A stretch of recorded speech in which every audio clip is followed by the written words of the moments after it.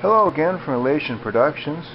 Today I've got some more work with my laser that I'm going to show you. As you can see, I got a piece of brass in front of me which I have polished up, and I'm going to make a little placard with. And normally I would need for etching onto metals either a fiber laser or something with a great deal more power than the 100-watt CO2 laser which I have. But I have an assistant here. This is a Cermark. This is a spray-on. This is their LMM 6000 aerosol, and this is a special chemical which you spray on. It looks like a gray primer of sorts, and this is for leaving black permanent marks on metals using a lower power laser than you normally would need.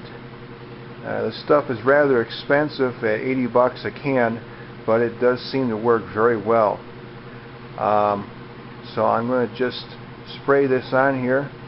You can imagine it just looks like a gray primer of sorts, nothing real special to see here.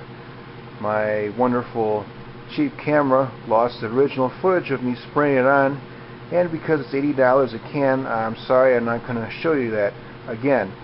You'll just have to use your imagination. It just looks like a gray light primer, nothing special. But it will go on as such, and we will use the laser to burn this chemical on the surface into the brass, which is going to leave a dark, permanent black mark in it. And I will show you that right now.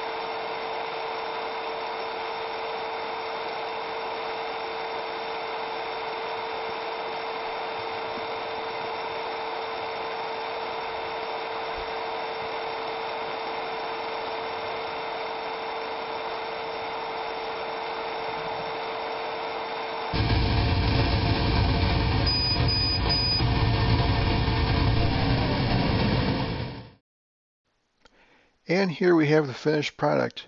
The parts of the Cermark coating untouched by the laser rinsed off easily with water and left behind permanent black marks you see here on the brass. I then trimmed the plate from the sheet and gave it a clear powder coat to preserve the bright polished finish of the brass.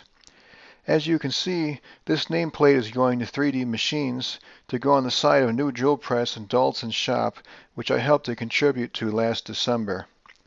Anyways, I hope you enjoyed seeing this demonstration of laser etching on metal with Cermark LMM 6000 spray. It's a rather costly spray can, but it works very well. Thanks for watching. Please check out my Instagram page at Elation Innovations. I tend to post project pictures more frequently there. Anyhow, thanks again, and until next time.